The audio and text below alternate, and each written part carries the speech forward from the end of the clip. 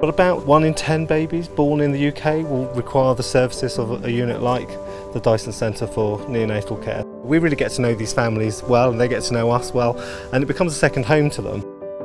The NICU centre is really important because, it's babies who are premature or have problems, and it's a really worrying time for parents. It's a very quiet environment, a very calming environment.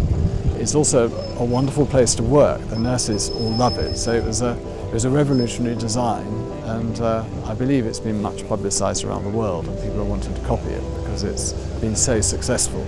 And it shows how architecture, doing the right sort of interior and external architecture, makes being in hospital not only a more pleasurable experience, but actually a more successful clinically experience.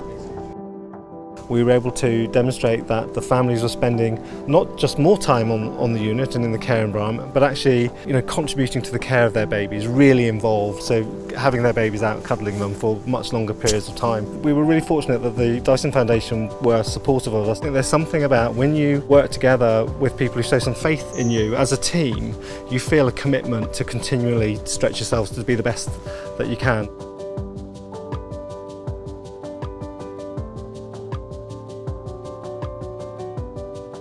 If you think about the people that we're treating for cancer, they come to the hospital for multiple episodes of care.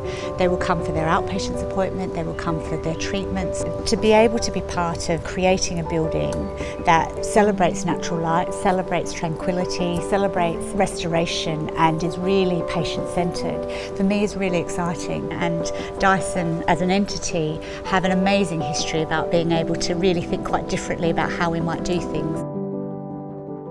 What you're looking at here is the site for the new Dyson Cancer Centre. In that awful moment when you're having the treatment or you're ill with cancer, you need to be in a nice environment. It's so important. And what we want is a lovely building where you can get views of the greenery up there and a lovely garden that's going to be in here. So once you get into this area, you'll be in a garden and I hope a beautiful building with lovely colours inside so that it's as cheerful as possible.